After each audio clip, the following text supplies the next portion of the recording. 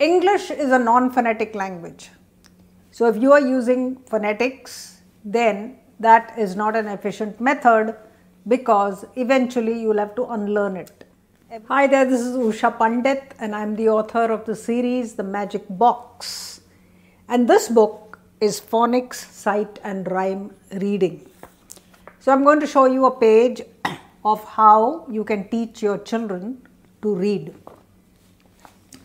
English is a non-phonetic language. So if you are using phonetics, then that is not an efficient method because eventually you will have to unlearn it. Everyone reads by sight and the speed of sight reading is phenomenal and it's natural. Now let's look at lesson number 14. Let's say you're wondering how will you teach? So you first need to acquire the alphabet, which means if I show you a P, you need to be able to understand that it's got a sound or a T sound or a G sound, something. You don't have to be exact, but you need to have a general idea of what the sounds are. Now I'm doing the junior book. We've also got the 3+ book, and this is the 4+ book, and then you've got the 5+ book. So if you look at this, you need to be sure that children know the words of 3+, and there is a list that's given to you. If they can read those words, then you can proceed with the junior book. I'm taking the middle of the book, lesson number 14, and I'm talking about 4 sight words that are given to you in labels: hand, hill, home, king. These 4 words can be written on your board if you like, or you can get children to open their books and touch the words as you say them. So you say hand, hill, home, king on the first day. There are words from the previous lessons which we keep adding in between in each lesson. So the lessons are beautifully made so that you are doing a mix of the new and the old all the time. This is called a layering. So the old words never go away. They are either coming in your new word list, or they are coming in your reading, or they are coming in your games. You are constantly revising those old words, so you never forget them. A few repetitions and then the child will never forget them, because that's how the brain learns. So it's a very well researched work on how the mind learns, and that's what we have used. So on the first day you go hand, hill, home, king, small, game. On the second day you do hand, hill, home, king, large, cold. So when you say it on the first day, you go hand and the child says hand, hill, home, touching the words all the time, and then you whisper hand and child whispers hand. So you say let's whisper. So by the time you've done this book, children know what whisper means.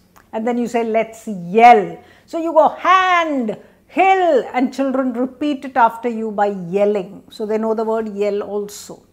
Then you might say let's sing the words hand, hill, home. You might do this and children will repeat after you.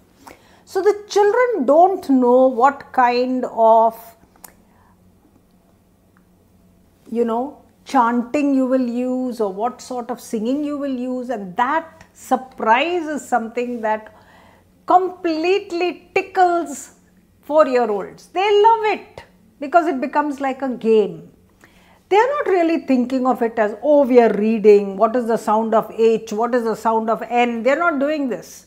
They are simply having fun. So you repeat it on 5 days in the order that's given to you, and you will notice that hand, hill, home, king, we have mixed the words all up in the next 5 days. So on the 5th day, if you actually tell children, if you write a sequence on the board and ask them to read, you'll be surprised at how many can read it. It's brilliant. After that, you do phonic variations. See, you've got rhyming words. So with hand, you are saying band and land and sand and wand. Now you don't say wand, but you say wand. but still they are all words ending with that A and D. You're just changing the initial letter.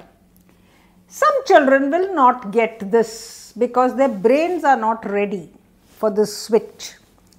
However, do it because we are doing it for fun, right? We are not doing it to make sure that they learn, and we are not going to give them a test, and we are not going to judge them and say, you guys can't do it, they can do it. Don't do any of this stuff. Just have fun. Similarly, bill, fill, hill, mill, pill, will are real words. So you just make them say it. Play with vocabulary. Now there are several games in the book with vocabulary, and you can choose to do this one and then do the others as well. It depends on how much your class loves playing games. So if you look at all those words that are there are about 12 words there, right? And if you take those 12 words, you might play word bingo, or you might hang all the words on paper plates and you might hit the word, and when you hit the word you have to say the word. So it's a fun game. They're actually playing a game with a ball and paper plates. They're not really thinking of, oh, we are spelling now, or not spelling, we're reading now. But eventually that word sits in their minds because they have enjoyed that activity. That's how you learn. And then finally, at the end of 5 days, you get them to read this. Now this reading practice paragraph that you're seeing on your screens, you will notice, has got this hill and hand. You might find some of these words. You might find home, you might find king, or you might not find them there, but you might find them in the next lesson. But a lot of these words that you are seeing there at present are words that they have done either in the first 13 reading lessons or in the earlier book 3+ small words they have learnt in the previous year. So do you see the volume of repetition that is being done in the most natural way? It's not being said, let's revise now, we'll just say it over and over again. None of that. You're reading a story. Now, if you stop at a certain place and you can't read the word, the teacher can help you. If you are stopping at that word several times, the teacher will write it in a book so that you can play a game at home. One of the games can be played at home with just those words that you are finding difficult. Or you can put it up in your room as a passive sight word, so that you are looking at it often. There are many ways of doing it, but all those ways need to be stress-free, and that's what this reading program does. Extremely successful in schools that are following it. Children absolutely enjoy this reading practice because it's a sort of joy to think, oh my God, I'm reading. What will happen to children is that they will read it at word level. So they'll go, today we will go up a hill. They'll read like this. You need to stop them at hill and make them read it once more. Today, and then tell them to say it together. We will go up a hill. Today we will go up a hill. Eventually they'll understand that the words need to be said together. They should not be at the word level, they should be at the sentence level. You're actually training them to read at the sentence level and stop at the full stops. It's easy, it's fun.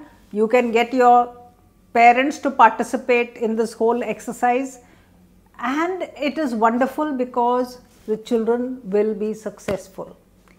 Books are QR coded in Hindi. There are 8 books. This is one of those 8 books.